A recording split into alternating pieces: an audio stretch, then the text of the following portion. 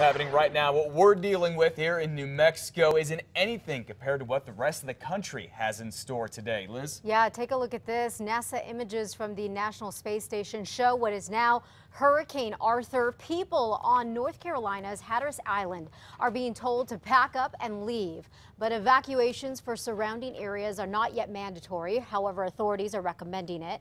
Hurricane Arthur is now a Category 1 hurricane.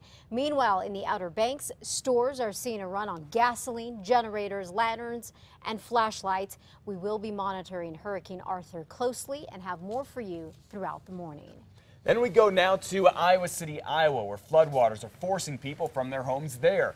There's now a state of emergency because of rising water in the Iowa River and reservoir. Some have left for higher ground during mandatory evacuations. Others are being safe and leaving on their own. And in a historic Mississippi River town, trying to fight floodwaters is being hamstringed by budget problems. The town of Clarksville says it cannot afford to pay for sandbags, even though rising river waters have already caused some flooding.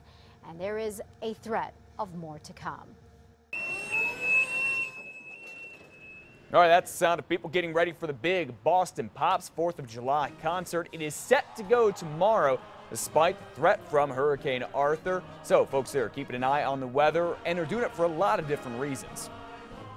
Rain is a factor for the orchestra. If the rain is coming down hard enough that it comes into the hat shell, then it affects your instruments. For the fireworks, we have a sustained wind of 20 miles an hour, which is pretty high.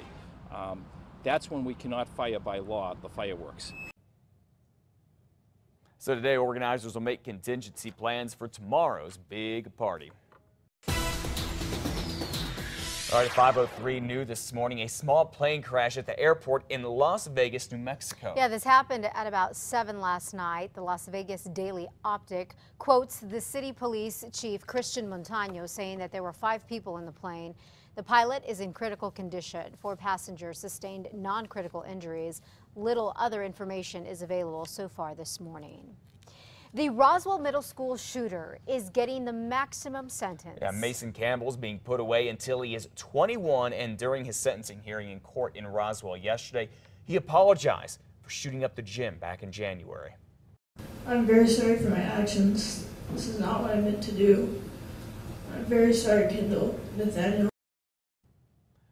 The judge ruled we could not show young Campbell's face. Yesterday in court, he did face Kendall Sanders and Nathaniel Tavares, the 2 kids he shot. After Campbell apologized, those 2 also spoke. That was quite terrifying. I didn't want to see a kid's face that almost killed me. I thought he was pretty sincere, and I accept his apology. Since January, we have all been wondering, why did Campbell fire off a blast of birdshot from a shotgun into a crowd at the Brendo Middle School gym? The motive was confirmed yesterday. Sadly, bullying. Campbell says he was tormented on a daily basis, saying he was constantly teased and even slammed to the ground. And just 4 days before the shooting, Campbell wrote in a notebook he was so sick of the bullying, he was going to end it.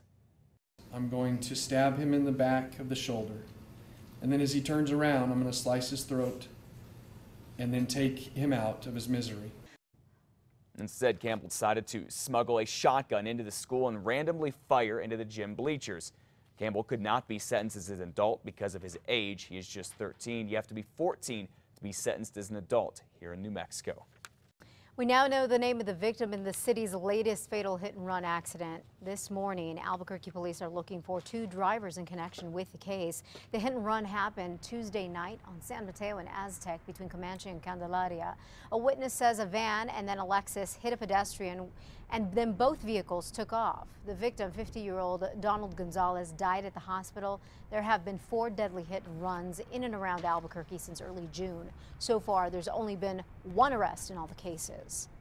Well, thanks to a whole lot of firefighters and better weather, crews are making progress slowing the Diego fire in the Jemez.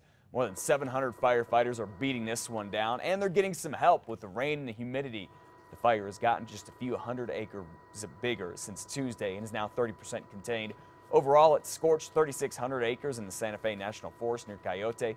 Lightning started this fire about 2 weeks ago. Well, back here in Albuquerque, a new plan to clean up the Kirtland Air Force Base fuel spill is set to be in place by the end of this summer. Assistant Air Force Secretary Kathleen Ferguson was in Albuquerque this week meeting with the state's leaders. She says the Air Force has submitted its investigative report on this matter and is waiting on the State Environment Department to approve a long-term cleanup plan. She says the base has moved forward with a temporary plan, including cleaning up 3 million pounds of hydrocarbons. Well, that radiation leak at WIP from back on Valentine's Day has led to 115 people getting laid off by the contractor responsible for packing and shipping waste to WIP from Los Alamos. Energy Solutions' contract with Lanel expired Monday, and thousands of barrels of radioactive waste were supposed to be gone from the lab. But as you know, WIP has been closed since the leak, again in February, and no waste can be shipped there. The leak has been traced to a barrel that Energy Solutions packed.